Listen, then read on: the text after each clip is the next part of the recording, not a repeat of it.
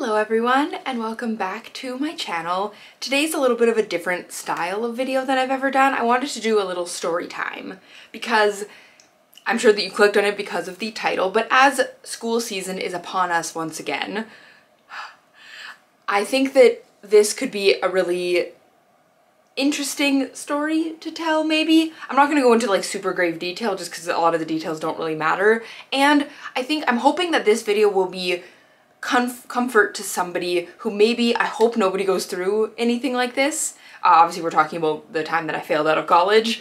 I hope nobody goes through that, but in the event that somebody does go through that, I know that when you feel like, when something like that happens, you can feel really alone in the world because like maybe your friends are doing just fine or your family's never failed out of school or whatever. And so you feel like you're the only person that this has ever happened to, and obviously people don't want to talk about their failures. Like, it makes sense, you don't really want it, you kind of want to like push it aside and pretend like it didn't happen. But I'm hoping that this video can be a comfort for you to know like you're not alone, the world didn't end, everything is like okay. So that is sort of why I wanted to tell this story, and because I'm actually going back to school on Monday. Monday will be my first day back to college, which is a little exciting, a little stressful, just because obviously the story I'll be telling you is about the last time I was in college, which didn't end so well. So we're hoping for a better outcome this time. And yeah, it'll be exciting. I'm also gonna do a couple other college-y videos coming up, probably like a what's in my backpack, and I kind of want to do like a first week of school vlog, just because that's fun. I'm also 29, so I'm like, you know, the extra mature student of your dreams. But yeah, let's get into this story. Actually, before I start, I wanted to ask the American viewers out there, do you guys use university and college interchangeably? It seems like when I see videos online, it's obviously like college day in the life, but they're going to like what I know as a university. So in America, are college and university the same thing?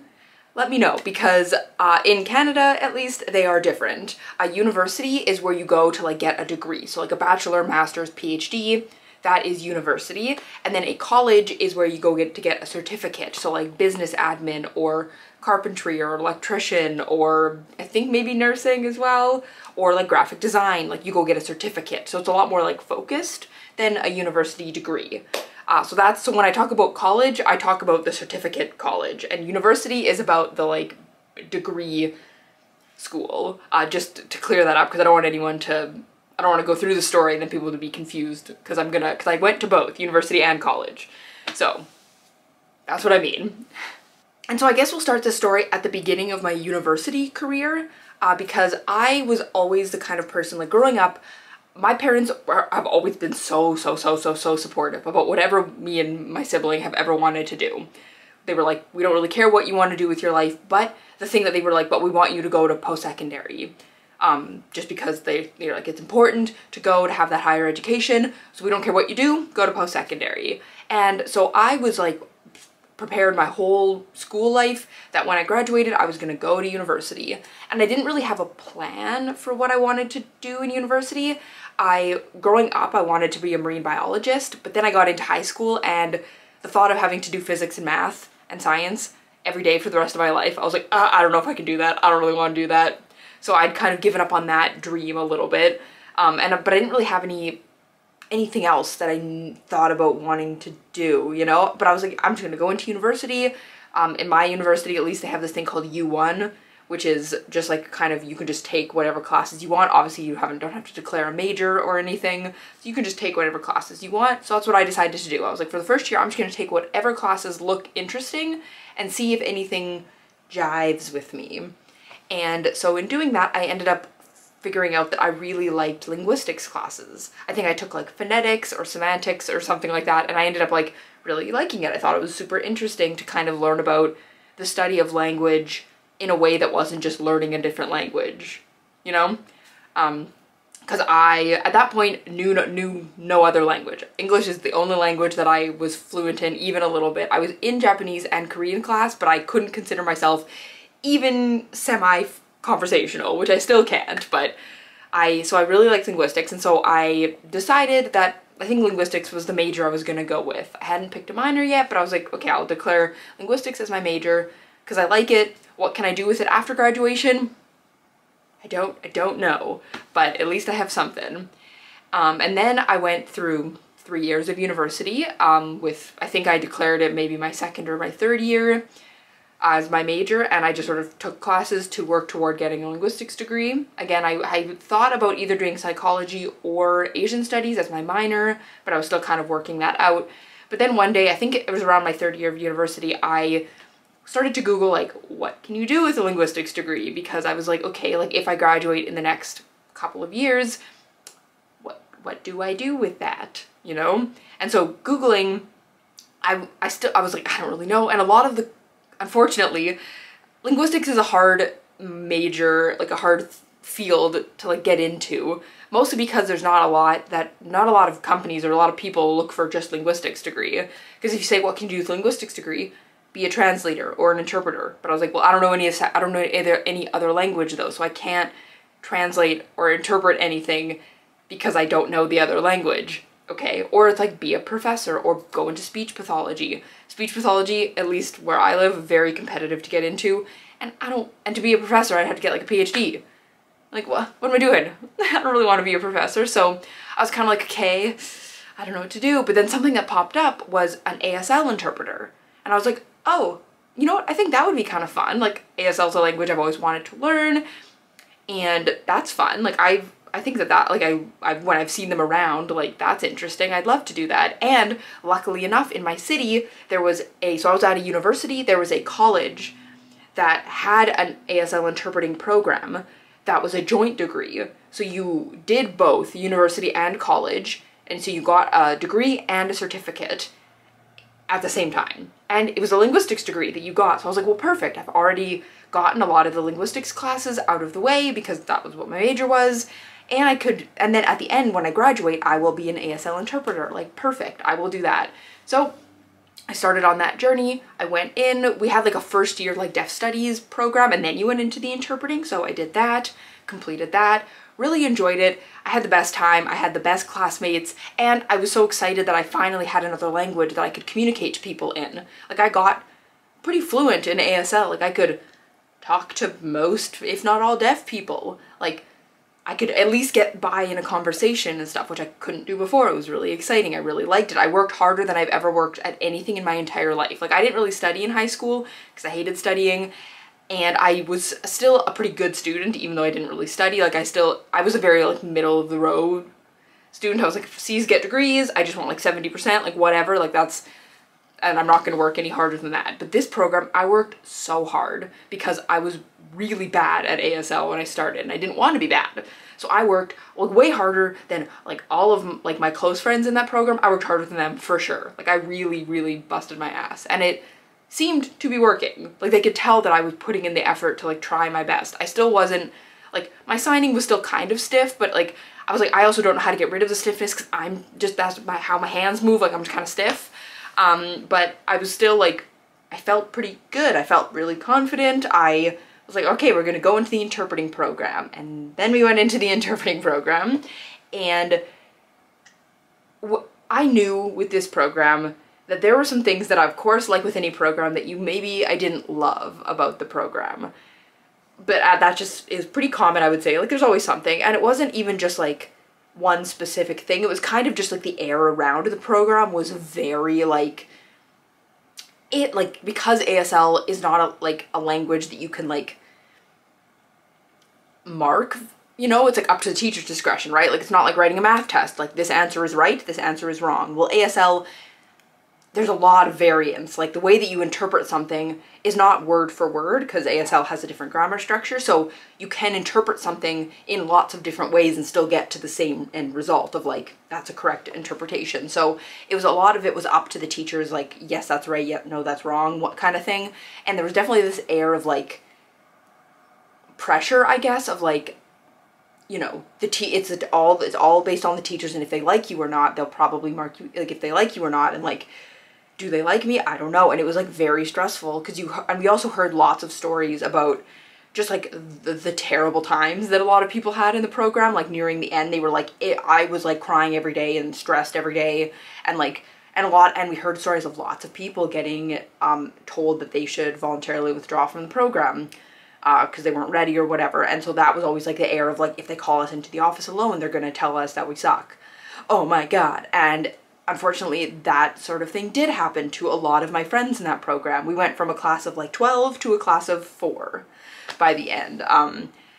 And so it was like, we were very stressed. And I remember even my parents at the time were kind of like, why are you being so stressed about it? Like, you'll do fine. You're being fine. Stop being, like, they thought it was just like regular anxiety stress, which I guess part of it was, I guess. But then we got into the last year of the program, and because there was only 4 of us, I was aware that I was probably the worst in the class. Like, I wasn't delusional into thinking that I was like, I can see my friends interpreting, and I would say that I wasn't so bad that I was like, oh, like there's no chance or whatever, but I was definitely like, there's a lot of like, there's certain things that I'm like on par with them, maybe a little bit better sometimes, but like I can tell that I'm like the worst signer in this group of people, you know, and I'm working really hard and I'm trying, but like I can tell, I got it, I know.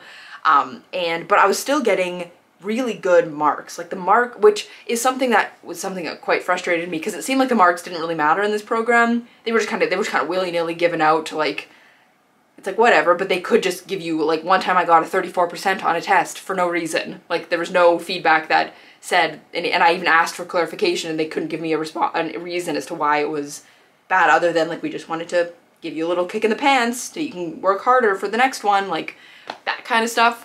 So I was doing well. My GPA was like a 4.0.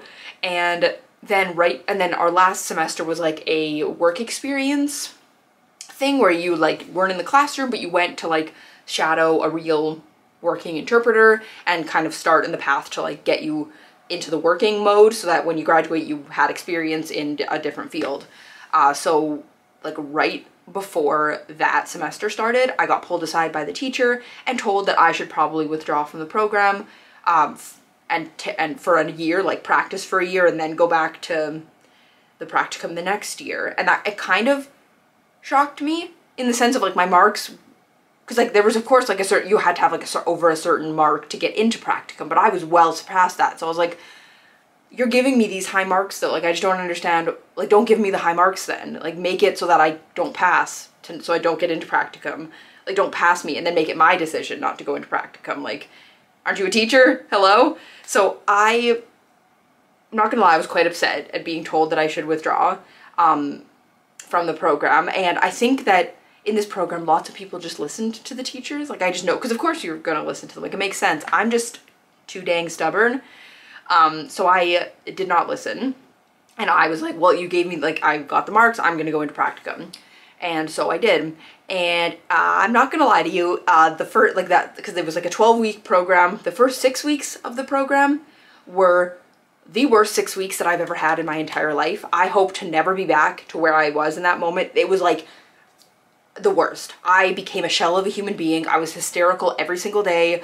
I like couldn't eat, I couldn't really sleep, I just like couldn't do anything. I was so stressed, you know, and like there was no ending of that for me at the time. And I would call my parents like every day, like just hysterically crying, like being like, that's it, I'm done, it's over, I'm finished, I can't do it anymore, we're done. And there were lots of like reasons for me being like done, which don't really matter, like the actual like, you know, things. It was just, I was under a lot of pressure and kind of felt like nothing I did was good enough, and was sort of told that nothing I did was good enough. And I felt very like they were upset with me for not listening to withdrawing myself and were trying to kind of force me to withdraw myself. But I was like, well, no. And then, and I'm quite, again, I'm stubborn, but I would call my parents like every day and I'd be hysterical, like, I'm done, that's it, we're finished, we're done. And something that both my parents were, again, very supportive and lovely and beautiful and put up with me, but something that both of them said in sort of different ways was something that I think is really good advice. So I'll tell you. But they told me that, like, they're like, Allie, if you want to be done, if that's it, if you're done, first of all, sleep on it. Don't make a rash decision when you're this upset. Like, go to sleep, wake up in the next morning, and if you're still done, you can still send the email, because whether you send it tonight or tomorrow morning won't make a difference. You can still send the email. But think of it this way. You know the end date. you know your graduation date, like you know the last day of school, you know that end date. So this is going to end. No matter how it ends, it's going to end on this date or it's going to end before that date, but that is the last possible day that this will exist. It will be over on that date no matter what happens. So why not just keep going? Because you know that, and look to that end date. You can see the end date in sight. It is there. There is that end date, you know? And so, and if you're going to end it early, if you're going to decide that's it, you're done, you're going to send the email, then that is okay. But you have to then own that decision that you made. And if that's the right decision for you, then it is the right decision for you. And that's great. Like, do that. If you need to do that, then you have to do that. But then but then don't be wondering for the rest of your life, well, what if maybe I would have made it if I had stayed in the program. So you can either end it early and maybe spend the rest of your life wondering if you would have succeeded, or you can wait until it is over and then you'll know for sure if you would have made it or you would have not made it. Either way, it'll end. It'll either end now or it'll end then, but it will end. What do you want to do? And like I mentioned before, I'm stubborn. So I was like, no, I'm more determined than ever. I am not withdrawing from this program. If I do not graduate, it is not because I withdrew. It is because I failed. And so I worked hard for my fail, you know, and I ended up telling the teachers this. I was like, I'm not going to withdraw from this program. I was like, you're going to have to fail me. Like, if I'm not going to graduate, you have to fail me. Like, I'm not withdrawing from this program. Because I felt like the later in the program, later in this like work experience we got, the more I was sort of felt like I was being pressured to withdraw. That's at least how I felt. Whether or not that was their intention, I don't know, but that's how I felt. And it did end up happening that at the end, because it was like sort of like this work experience went in like 2 6-week blocks. So you'd like go for one place and then to the other place.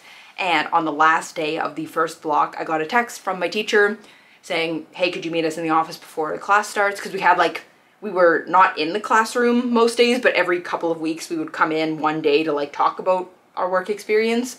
And I was with my friend and I looked at her and I was like, did you get this text? And she said no. And I went, okay, then I know what this text is. Like, the failure did not come out of nowhere. I was aware. So I was like, okay, then I know what this is. And even my friends, like all of them knew what that meant. So I was like, I'm not even like upset. Like, I'm sure I know what this is because like I'm so just exhausted. So they pulled me in and they failed me. Like, that was sort of the gist of the conversation, was that they failed me. And I was like, you know, okay, kind of like what, you know, nothing more to say, I guess. And because I was like, honestly, like I didn't tell them this, but I was like quite proud of my F, just because I knew that I worked hard and I earned that F. Technically, it's no longer an F on my transcript, again, because I had some other issues that I had to deal with, and they ended up just putting it as an administrative withdrawal. I was like, okay, whatever. I mean, again, I was happy with the F. My GPA was still like a 3.2 or something with the F. I was cool with the F, because I was like, I've never worked so hard for anything in my life. I earned that F. But that was it. I failed out of college. That was the day. It was February 14th of the year 2020. So, and that was actually, I remember ending that meeting. I was like, okay, whatever. And being like, I'm not sure what I'm gonna do because I drove with my friend, but my friend obviously now has class until like 4 o'clock and it's like 9 in the morning, like, or till like noon or whatever. Like, what am I gonna do? I'm not sure. But I remember I went into the cafeteria and I called my dad and my mom and I was like, yep, I failed. I'm done. And that was actually, I remember it's the first moment where I was like I took a breath. That was the first breath I felt like I had taken in 6 weeks. And it was like, I feel lighter than I felt in weeks. Like, I can't believe that all the pressure now is gone. It's gone. That's it. It's over. Like, I never have to go back to doing that again. I never have to feel like that again. Like, I'm free. I'm free. And now I know for sure. Like, I failed. Cool. And then came the weekend after that happened, where I definitely had a little bit of a pity party. And I allowed myself that pity party. I think it's really important when you're feeling upset to allow those feelings to exist and to come out and, you know, not forever. But I was like, you know what, I'm gonna take this weekend and I am throwing myself a pity party. I am wearing my pajamas and I'm gonna mope a little bit around the house for the weekend, because I think I deserve to mope. I just had a really, really stressful 6 weeks and then I failed out of college. I am 25 5 years old and I have nothing, and I've been in university for like almost 8 years or something, and I have nothing, almost nothing to show for it. Because at that point, because I failed out of college, I didn't get my university certificate because the college kind of took place of the minor. So I was like, well, now I don't have a minor, I can't graduate with my degree.